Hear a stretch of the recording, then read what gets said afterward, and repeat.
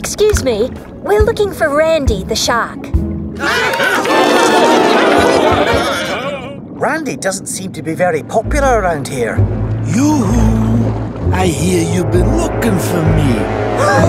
I don't like people nosing around in my business. It makes me cranky. We didn't mean to upset you. We were hoping you might have information on some baby eels that are missing. Baby eels? No, haven't seen them. Are you sure? Of course I'm sure.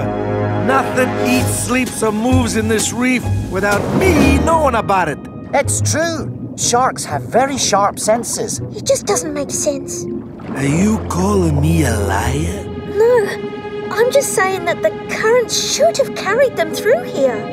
Maybe you just didn't notice them? I'm gonna make you eat those woods, and then I'm gonna eat you. Wouldn't you rather eat some nice fish biscuits?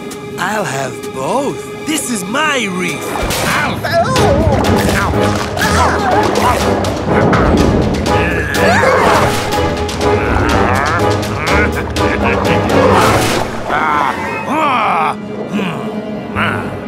Come out, wherever you are. Yeah.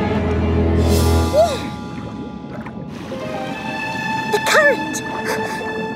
Huh? Ha-ha! Gotta swim faster. Hush. Randi! Hey. Over here! Oh no! Koshi's being swept away by that undersea current! We have to save her! Agreed, but who's going to save us? Alright, now how do I get back out?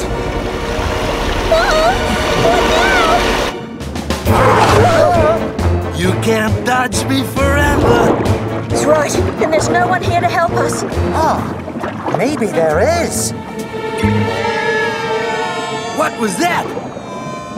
Orca pod responding to call. The black and whites.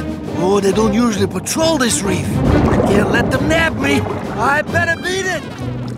Good thinking, Shellington. The only thing that can scare a big fish is an even bigger fish. Well, yes, but technically orcas are dolphins, which are mammals. There's a shark, sir. Should we nab him?